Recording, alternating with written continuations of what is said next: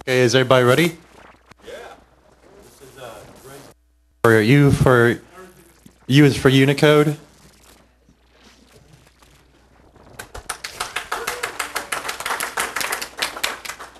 Thank you, and thanks for making it out early for the first presentation. All right. Thanks, everybody. As you mentioned, my name is Greg Back. I'm going to be talking about Unicode today. With apologies to Sue Grafton, I'm going to try to make this into a kind of a mystery-themed presentation. So the obvious question to lead off with a presentation like this is, what is Unicode? But we're not actually going to start there. We're going to start with, what is an encoding? Hopefully, if you've been a programmer in the US for any length of time, you've probably dealt with ASCII, a way to represent various letters, numbers, punctuation, suitable for most English text, not all English text. And life is pretty easy when all you have to deal with is Unicode. Or sorry, with ASCII.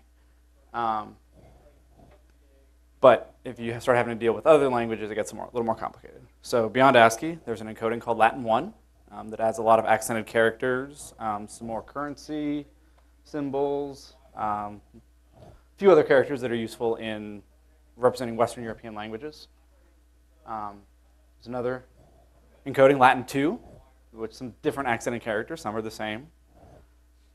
Beyond the Western European languages, you have things like Greek with a different set of characters.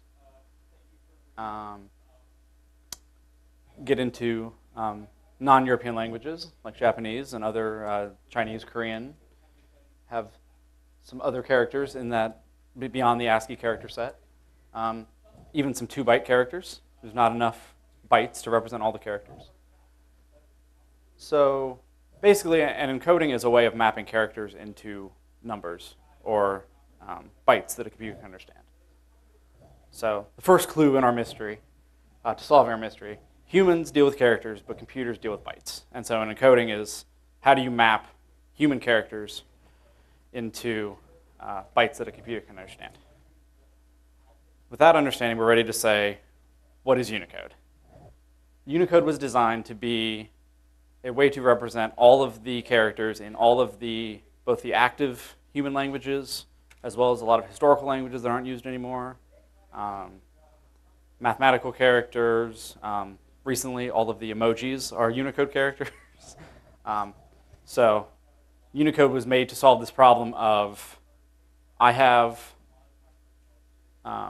text that is in some encoding, but as we saw on the other slides, the same byte value can mean different things in different encodings. So Unicode is meant to be an unambiguous character encoding mapping from bytes to characters. One, I guess, nuanced thing that's important to realize, if you've ever heard the term Unicode code point, that is sort of like an intermediate representation between characters and bytes. So I want to distinguish between characters, code points, and glyphs. So a character is the idea of the letter A, or whatever character it is. And if you see, you'll see these terms in a lot of the documentation. A code point is how that character is represented as Unicode. And it's typically written with this U plus syntax, followed by a 4 or now 5 character hexadecimal value. This is still kind of conceptual. You don't actually, you don't have code points directly as bytes on a computer. And then a glyph, which I'm not going to talk too much about today, is all of the different ways that you can display that character. So that's more in the realm of fonts and things like that.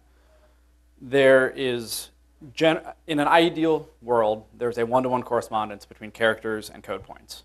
But that's not always true, and we'll get to that in a little bit. But in general, the idea behind Unicode is for each character in any of the languages, there is a unique Unicode code point for that.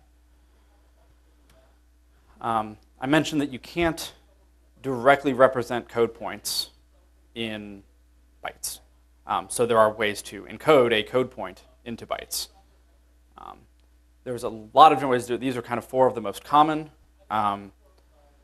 UCS2 is obsolete and you shouldn't use it. Basically, it maps every Unicode, all of the kind of the first set, the first 64,000 Unicode characters to a 2-byte value. UTF-16 uses something called surrogate pairs to represent all of the Unicode characters. And UTF-32 unambiguously represents every code point as 4 bytes. But for a lot of text, using 4 bytes for characters is a big waste. So that's why UTF-8 was developed. It's a variable with encoding. All of the ASCII characters are represented as their 1-byte values, and then all of the other higher code points are represented using 2, 3, or 4 bytes. For all practical purposes, you can basically deal with UTF-8 for almost everything. Windows, you kind of have to deal with some. I'm not sure if it's actually UCS2 or more like UTF-16, but it is very much a 16-bit character on Windows. But for all like web stuff, UTF-8 is pretty much the standard. I'm going to show some code. All of the slides that are blue are Python 2, and all of the slides that are green are Python 3. Tried to make it a little alliterative, so it's easy to remember. So in Python 2, you have your quoted string literal. And does anybody know what the type of this is? String, yep, it's the str type. In Python, you basically have 2 types of sequences of characters or sequences of bytes. Byte strings and Unicode text strings. And you can use a B prefix to explicitly say this is a byte string, and you can use the U prefix to explicitly say this is a Unicode string. And so as we'll see, yes, the first string is an str, and str is the type of byte strings in Python 2. In Python 3, very similar, except, well, it's very similar in that the single or the double quoted string is still the str type. But in this case, the Unicode string is the same thing as a string literal without any prefix. So in summary, Python 2, the Unicode type is called Unicode, and the byte type is called str. And on Python 3, the Unicode type is called str, and the byte string is called bytes. These two make perfect sense. This is very confusing. So this actually isn't a clue in our mystery, but this is one of the important things to remember if you're dealing with both Python 2 and Python 3. Another big difference between Python 2 and Python 3 is how you can combine byte strings and Unicode strings. In Python 2, it just lets you do it. So we have a byte string and then a Unicode string, and we just cram them together, and it's a Unicode string. Python 3 is not so nice. It says, you can't do that. So again, summary of the differences. In Python 2, you can add them together. In most cases, some edge cases that I can go into. In Python 3, you can't. So is this a win for Python 2? No, not at all. It lets you get away with things that work, especially when you're dealing with just ASCII, that if you have non-ASCII characters, just start blowing up in your face. So if you've ever been in a situation where your program works and then you suddenly get some unexpected input and then it blows up and you're like, why is this happening? This is kind of a clue towards that. The right way to combine a byte string and a Unicode string is to either decode the byte string into Unicode and then add it to the Unicode string, or to encode the Unicode string as bytes and then add it to a byte string. So in this case, we get the same sequence of characters, but in one case it's a byte string, and in the other case it's a Unicode string. So clue number 2 in our mystery. The process of converting from Unicode to bytes is called encoding, and the process of transforming bytes into Unicode is decoding. I get this confused all the time. I might even say it wrong during this presentation, but remember that. This was another big sticking point for me that once I realized it, made understanding this all a lot better. So here we have a Latin 1 string made up of some they're not arbitrary, but some non-ASCII byte values. And we can print out the bytes in a little more clean format to see them. But if you try to encode it as ASCII, you get an error. Not surprising. You've probably seen an error like this before if you've ever dealt with text in Python 2. So here again is the command we ran and the error we got. Python 3 doesn't actually make this any better. It still can't do it, but it does give you a better error message. Oops, sorry. So if you try to call encode on a byte string in Python 3, you get an error saying there's no method called encode on bytes. Python 2 will subtly try to help you out, and in the process create lots of confusion. So again, the right way to do encoding and decoding, if you have a byte string, which is what our Latin 1 string is to decode it from the Latin 1 bytes into a Unicode string. And from there, you can encode the Unicode string as UTF-8 bytes. And so there you can see there's the actual values of the characters. It's almost Unicode, but not quite.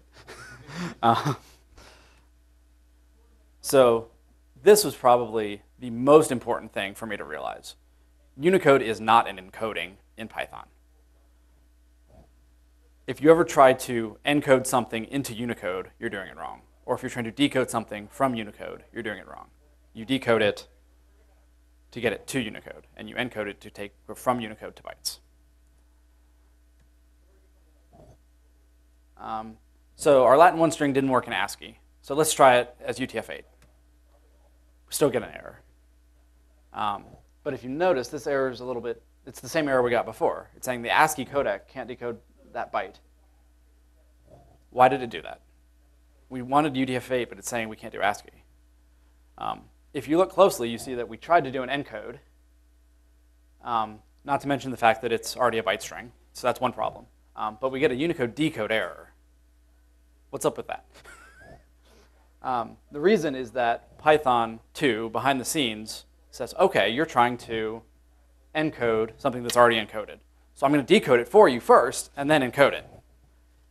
And the system default encoding on Python 2, in many cases, is ASCII. So it's trying to decode the string as ASCII before encoding it as UTF-8. And it fails because we have these non-ASCII characters in our byte string. There's a bunch of things you can call to deal, or a bunch of attributes and functions you can call in the standard library to get information about the types of encodings that are used on the system. This is a handful of them. As you see, some of them are UTF-8, some of them are ASCII. There are ways to set the default encoding to something other than ASCII, but I've never gotten them to work reliably. They've always caused more problems than it's worth. So it's better to be explicit with your encoding and decoding so that you know when you're encoding to and from Unicode. Python 3, it's a lot cleaner. It's always UTF-8. So that's definitely a win for Python 3. So again, summary. Python 2, ASCII most of the time, that you can change it. Python is UTF-8. And then that sys get default encoding, you probably never actually need to call it because it will be these things unless you're on a system that isn't using ASCII. So just to prove to you that you can do encoding and decoding correctly in Python 2, we have a byte string here, and we're going to decode it as Latin 1 because we know that's the encoding of it. And then we're going to encode it from the Unicode back into UTF-8. And see, no errors. It worked. The next clue to deal with encoding and decoding is, I didn't come up with this term, but I call it, it's called the Unicode sandwich. And basically, if you have your code, you want to decode from bytes to Unicode as soon as you can, and deal with Unicode throughout your program, and then only encode it to bytes at the very end when you're outputting it to somewhere else. Fun fact, when I was writing this slide, I had encode as the first one from bytes to Unicode. I told you I get it screwed up, and I just caught it like an hour ago. So we know that encodings are important, because if we have a stream of bytes, we want to get it into Unicode. So natural question, how do you know what the encoding is? There's a few answers to this question, so we're going to go through them in order. You don't. if you have a stream of bytes, it can be any encoding or it could be no encoding, and maybe it's not even text. Unless you're told. HTML, HTTP, XML all have ways of specifying an encoding. Even Python source code has a way of specifying the encoding for a stream of bytes. You can't always trust it, though. If you're on a web server, sometimes if you're on like a shared hosting environment, if you're don't have control of the web server, it'll return an HTTP header with one encoding, even though your HTML is in a different encoding. Lots of work in web browsers goes into detecting the encoding and displaying it correctly. But even then, you have probably gone to a web page where it just looks like gibberish. Hopefully not recently, but it used to be a much bigger problem. Fortunately, like I was mentioning with the web browsers, you can usually guess at the encoding. There's a great third-party Python library called Chardet, or I don't know how you pronounce it, but I pronounce it Chardet, that given a string of bytes, you can tell Chardet to detect the encoding of the string. So we have 2 byte strings here. They're completely different. One of them is an encoding called GB2312, which is used for a lot of Chinese characters, and the other one is UTF-8, according to Chardet, with 99% certainty. So let's try it. If we think those are the encoding, let's try decoding them. Success. It was actually the same string all along. Surprise. A twist in our mystery. If you try to decode with the wrong encoding, you're going to get errors. In this case, I just switched to the 2 encodings. I tried to decode the first string with UTF-8, and I tried to decode the second string with the GB2312, and I got these exceptions. Anytime you get exceptions like this, it's probably a sign you have the wrong encoding. There is a workaround, which is there's a second option you can pass to the decode function, which is what to do if you get a byte that doesn't match the encoding. You can either just ignore the error, you can put in a substitute replacement character, you can escape it with certain escape codes. I don't have a slide that actually lists them, but if you look up the documentation for the decode function, there's a handful of ways you can deal with errors. The problem is that if you have the wrong decoding, you can replace and still get absolute garbage. So don't do that. That said, sometimes you do have to do something like this. If you have just poorly formatted text or text that naively combine things in different encodings, it may not be possible to decode perfectly a given byte stream under any encoding. Encodings are hard. One other caveat with this. It's not perfect. I have another byte string here. It says it's Max Cyrillic, and it's in Russian. It's not actually. It's actually using this CP 1251 encoding. The only difference is that first character. I don't speak Russian. I don't really know Cyrillic, so I have no idea what that actually says. But Chardet is not perfect. It's the point of this. Yeah, I did look it up on Google Translate, but I don't remember what it was. It was economics and something. I don't know. So the 5th clue is be prepared for anything. You really never know what you're going to get with text that you get from somewhere. One other quick gotcha with Unicode is normalization. So we have 2 strings here, and we're going to see whether those 2 strings are equal. Let's take a poll real quick. How many people think that first thing is going to be true? How many people think it's going to be false? I wouldn't have put this in here if it was true, would I?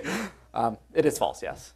And as you see in the second box there, they have different lengths, and they have different byte values.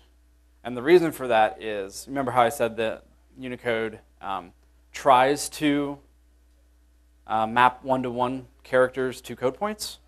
That is not perfect. And so the first string, there is a Unicode code point for the E with the accent. And there's also 2 other Unicode code points for the E, and then the accent combined with the previous character. So that way you can put an accent on any character that you want. The problem is if you're using something like this for usernames, you could have 2 people that have what looks like the same username, but it's completely different Unicode. There is a feature in the standard library in the Unicode data module that lets you normalize all of your text to the, so NFC, I forget what it actually stands for, but basically it means combine if you have any instances of the combining accent characters, combine it into the single value. And so when you're doing comparison on things like usernames is the best example, make sure you're normalizing the input first.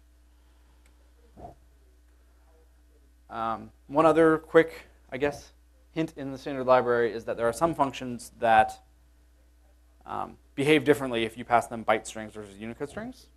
So the listdir command or method in the OS module, if you pass it a Unicode string, it will return you all of your paths as Unicode strings. And if you pass it a byte string, it will return you values in byte strings. This is actually useful for most applications because you have something and you want to deal with the same thing. But if you don't know this is happening or don't expect it, it can cause a little bit of confusion. Everything so far I've been talking about is if you're in Python 2 or if you're in Python 3. This is how you handle it. Sometimes you're writing code, if you're writing a library or a package, that you want to work on both Python 2 and Python 3. There's a compatibility library called 6. If you're not using it and you're trying to write Python 2.3 compatible code, you should anyway. For no other reason than it makes handling text much better. So there's a variable called 6 text type, which is on Python 2, it becomes the str type. And on Python 3, on Python 2, it becomes the Unicode type. And on Python 3, it becomes the str type. Binary type is str on Python 2 and str on Python 3. And then string types is good to use in instance checks, or just on Python 2, it's either of them, and on Python 3, it's just the Unicode type. These are useful, like if you normally have a call to str, you want to convert something to a string. You can use this instead. You say, I want it as text. And that's a lot more, it works better between Python 2 and Python 3 than just naively calling str, because on Python 2, you'll get a byte string, and on Python 3, you'll get a Unicode string. The other kind of key to working with Python 2, Python 3 compatible code is the future import Unicode literals. One thing that confused me for a while with this only applies to literal strings in your Python code. It doesn't magically solve all of your Unicode problems. But normally, if you were to run that second command there without running this import, it would be the str type. But now it's a Unicode string. So use 6 and use this import. That is the, oh, there it is. I had a slide for this. Use the 6 module and use Unicode literals for cross-compatible Python source code. So hopefully those 6 tips, along with some of the other notes I had along the way, are helpful. This is my last slide. I'll let everybody take a picture of it. It seems like everybody wants a picture of this one. Here are some of the resources. I will post these slides afterwards and probably send a tweet to PyOhio, so it'll get copied there. I'll go back to this so you guys can look at it. Does anybody have any questions?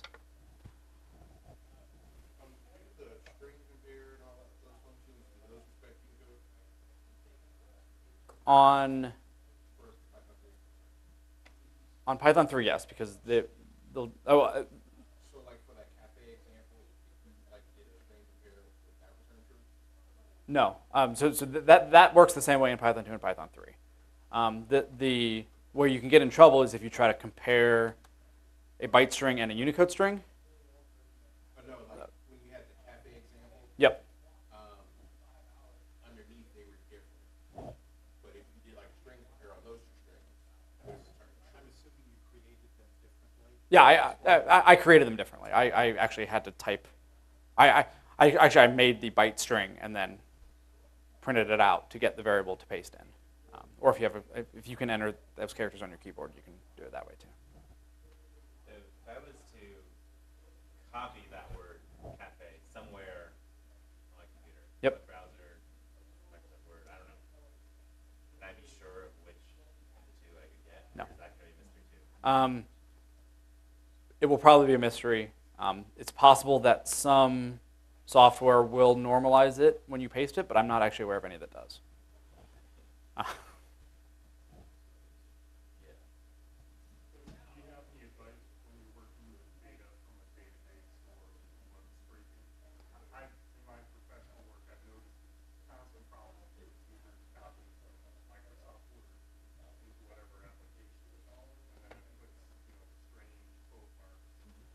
Yeah, so I don't have any good advice.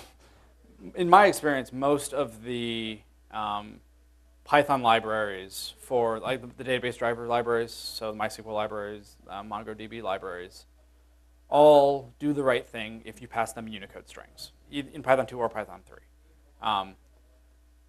3. There are ways to configure the database so that all of the text fields are in Unicode or UTF-8.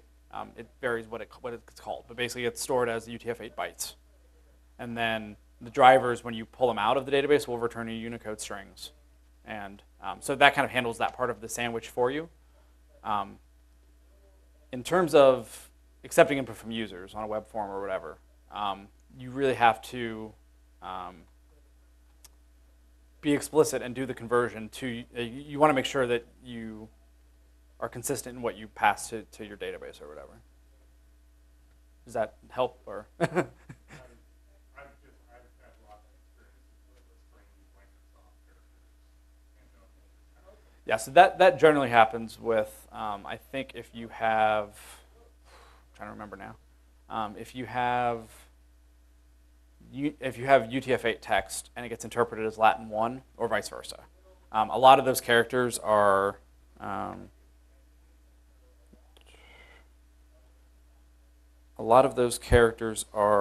typically I have decimal up here, not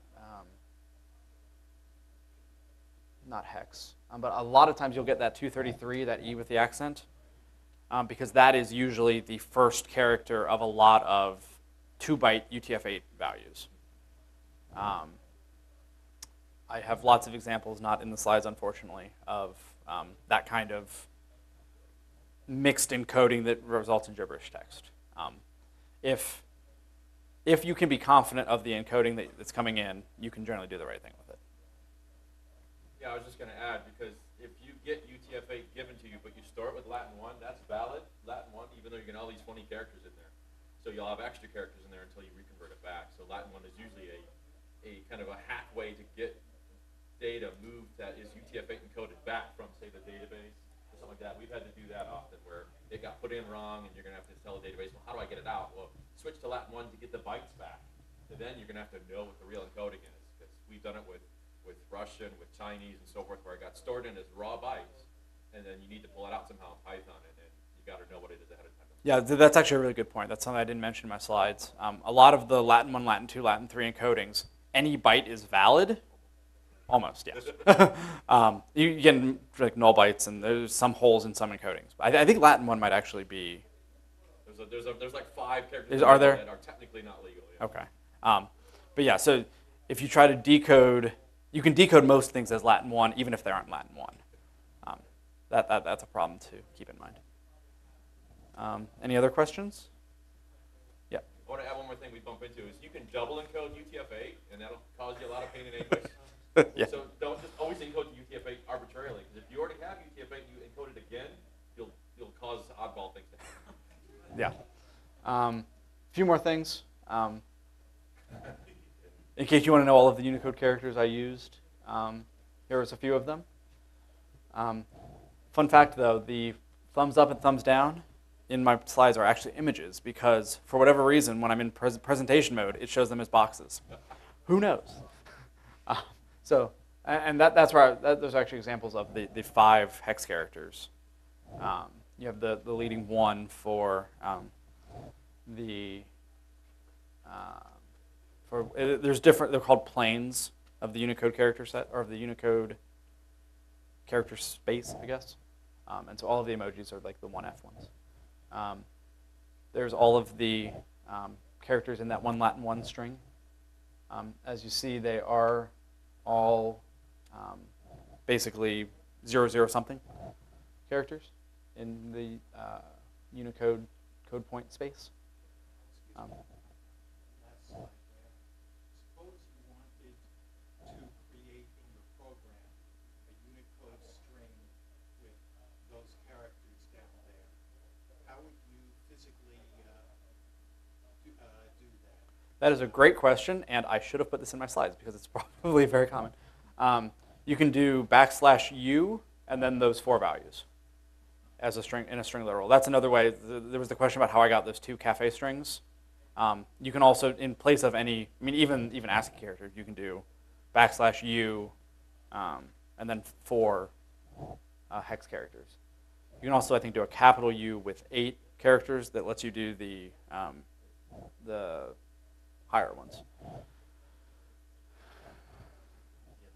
Oh, yeah. I was going to ask, back on the Latin 1 page, I noticed it had the copyright symbol. Is that actually considered like a Latin symbol, the 169? 169. So, I mean, it is a symbol. It is a character in the Latin 1 encoding. This is, I mean, it's an ISO standard that has a bunch of byte values. It's mostly for the Latin 1 characters. There's a lot of weird punctuation. Like there's that 172 paragraph symbol, the fractions, things like that. It's not all. They had to fill it in, or I guess they didn't have to fill it into something, but they had all these bytes left over, so they put some common. What does it mean when the 173 and 160 there's empty spaces that look like? Those are not printable characters. Okay. And I forget what they actually are. So 127 is delete, and that's true in all of the encodings. But it's not a printable character. I had a script that did this, and I didn't bother handling all the exceptions, or all of non-printable characters. Did you have a question? Or? What can it's a random question, sort of off here. Can I have variables with non-ASCII characters? Yes. Python 3 so the default encoding for Python 3 source code is UTF-8. So you can have variables with any valid code point. I've never actually seen it done. I guess if you're working on a project with people who aren't Americans and have to deal with English, you can probably get away with it. But, so one last thing I wanted to mention. This was originally the title of my presentation. Unicode lets you do some really crazy things. So we have some text here. You can have characters with double strokes. You can have characters with all surrounded in bubbles. You can even do some absolutely crazy things that are almost readable, but don't do this. Please don't do this. It's good for a laugh, but please don't do this. So those are actually different encodings. It's not simply the same different fonts displaying the same. Correct. So these are different Unicode code points. So the O, the lowercase o in the first one is different than the lowercase o, a different Unicode code point, and a different Unicode code point than in all the other examples. There's a lot, so I mentioned the Unicode data library because that's the one that can do the normalization. There's a lot of properties of each Unicode character. So there's like what type of character it is it a letter, is it a number?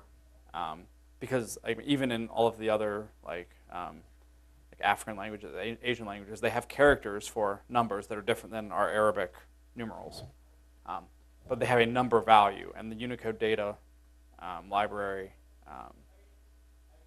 stores information about the numerical value of all the characters as well. And I think, but I'd have to double check, that there's something that says the O with the circle is conceptually similar to the letter O, but I'm not 100% sure of that.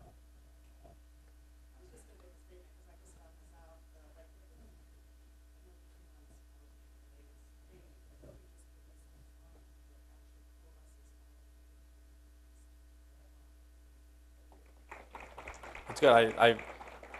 I know very little about fonts, but I do know that some computers will have a way of, if you're using a font that doesn't have a glyph for a particular Unicode character, it will go and find a different font on your computer that has that in order to display it.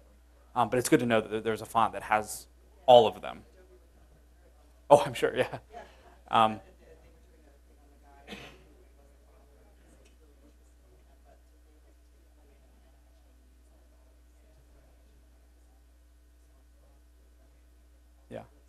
Yeah, that's really impressive. The other thing that reminded me of, and now I just forgot it. I don't know. I don't remember. Two things. area will cover many of them because it's got a Unicode variant. So as a default, if you're on Windows, that's one to use. But yes, there's probably one that covers all of them, which might be why it's as well. That's some of the dead languages may not be covered. The other thing I want to point out though was Latin 1's important, but you'll run into Windows 1252 encoding because Windows, in their infinite wisdom, changed about 8 characters in the whole thing, and the Python library will get you if you have those characters, smart quotes being one of them, that kind of stuff. M dash, N dash. Oh, yep. Those So are, yeah.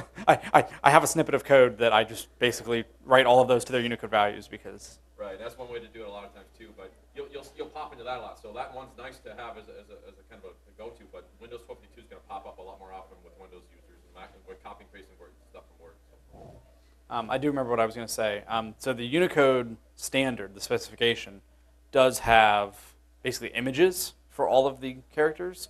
So like what this, a representative glyph for this Unicode code point. But font support is mixed, obviously. And a lot of, if you're designing a custom font for your cool little graphic thing, you probably don't need to put all of the Unicode code points in there. Any other questions?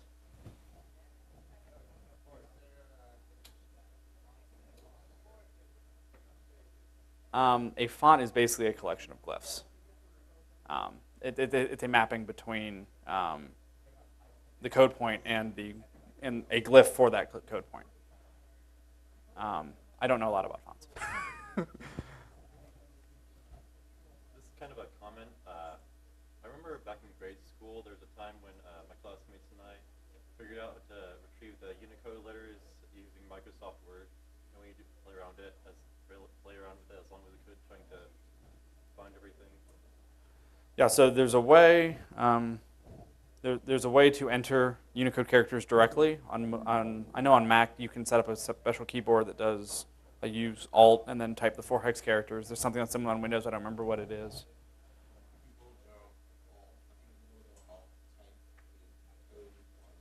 The number. It's the number pad on Windows. Yeah, I remember that now. So yeah, there's different ways to enter Unicode characters directly on the keyboard. A lot of times, I'll be honest, I type the name of the character and then find it online and copy and paste it. It worked pretty well, as much of a workaround as it is.